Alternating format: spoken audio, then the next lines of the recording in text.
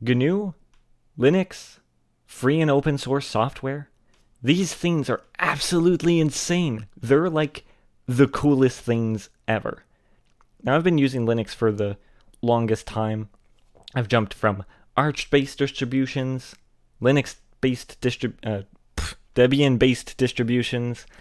Right now, I'm running pure Debian, and I was using Manjaro. I wanted to give pure Debian a shot. I'm enjoying it, but there's a lot of configuration to do. Reminds me a bit of Arch in that way.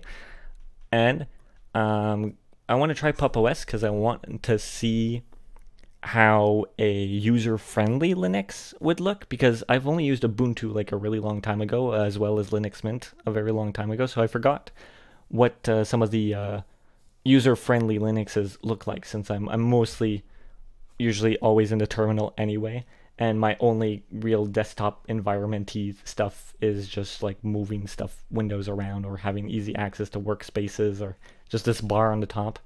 Now, I'm an XFCE lover. I've been using XFCE for like the longest time.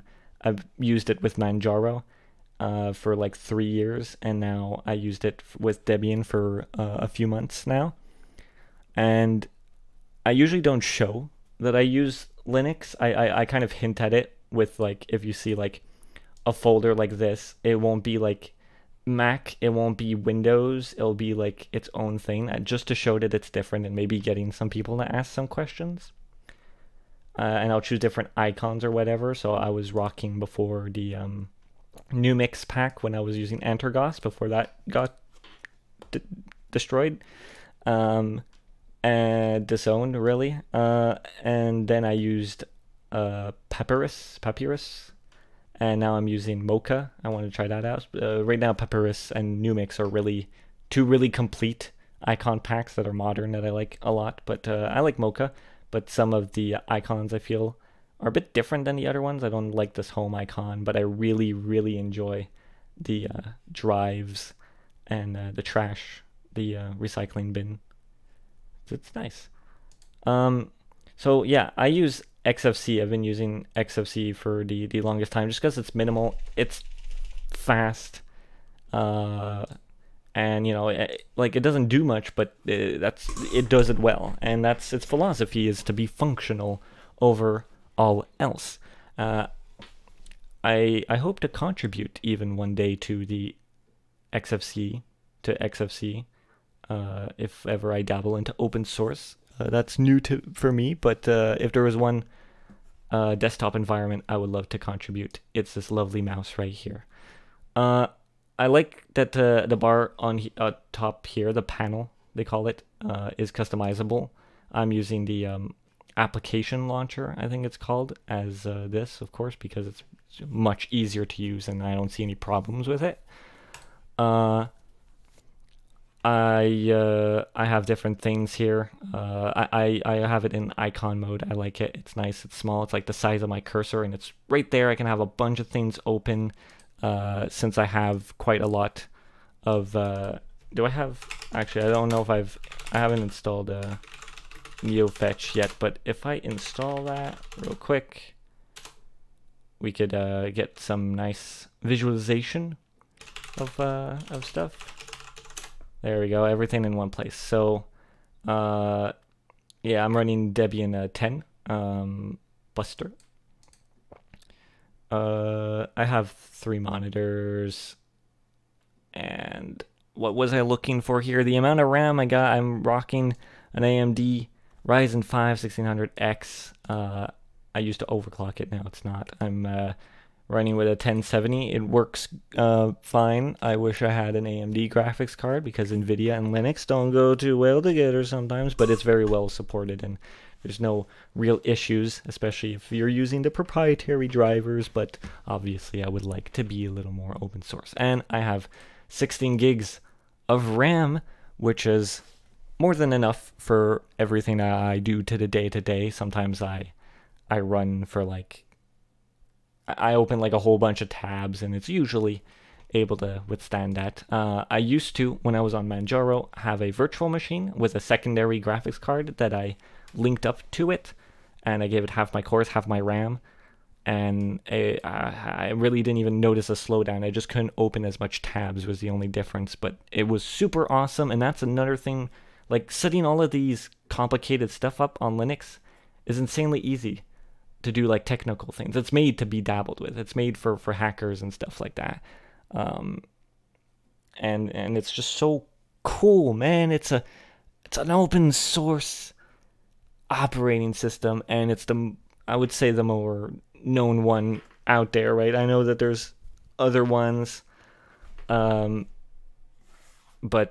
you know, GNU Linux is where it's at. I'll say I use a lot of when I'm making videos about C or other, like C++. I use the GNU C compiler or G++, which is a GNU C++ compiler. And I use Make, which is also made by GNU. I like to use a lot of the GNU toolkit, and that comes all with the whole package, doesn't it? All right, so first thing, I loved that there was workspaces in Linux. I have not used workspaces before Linux, and I think I was on Windows 7 when I first installed Linux, but I had a Linux computer long before that. I had like, my dad gave me an old computer that had a GNOME 2 installed on it, I think. It was some old Ubuntu, because I remember the Ubuntu logo, and it was not Unity, and it was definitely not GNOME 3, so it had to be GNOME 2 or older, but I think it was GNOME 2, and I didn't even know what Linux was when I used it. I was like 5 to 10, I want to say, and it was just my first computer, some old junky computer that was built together, and someone decided to put Linux on it, and yeah, I had fun playing like some free games. I would do that. I knew that I had to go to like the software center or whatever it is on Ubuntu, and I would just scroll through. I'd click on games and I'd install stuff, and that was good old times. That's how I played old like free games on Linux, and it was super awesome. It was great. And that's where I did start to notice that at school, I don't know if this is just a thing where I am, but a lot of schools had open source games on them because they wanted to put some free games for the kids to play, but they were all like open source. And I wouldn't have known that if it weren't for the fact that they were Tux based, that they were Linux based. And now that I know about Linux, I look back at that, I'm like, man, they had Tux Paint on my school computers, my school Windows 7 computers. You know, like, that's weird, I find. I mean, it's cool, but like, they didn't introduce us to open source. They were just there. There was like the platforming one too, like what's it called, Tux Platformer or something. I'm sorry, I can't remember, but yeah, no, it was super great. And even now, still today, I have one friend who's going to high school, and his computer, or the computers at their school, they have like GL Tron installed on it. Yo, with a game name like GL Tron, it's like such a technical name. Like, the kids don't know what the GL stands for, nor will they ever really know what it stands for unless they're like computer nerds, right? I mean, especially if you're in primary school more than secondary, I suppose, but still, like, I don't know, it's weird. So yeah, there's not much about like my XFCE system that I can show. It's minimal and it's functional. It gets the job done, and that's why I like XFCE over others. I know I'm kind of jumping around here in my thoughts just because I wanted to get this video out before I try out Pop! OS. I only tried Debian for a few months, and I do like it. I might come back to it, but for my main system, I need a few more things to work right away. And I want to see if Pop! OS can offer me that. And I'm especially interested, you know, since I have an NVIDIA graphics card, they have like on their website a download for the like an NVIDIA version with like all the drivers pre-installed. So that's kind of interesting, and I'm gonna give that a shot.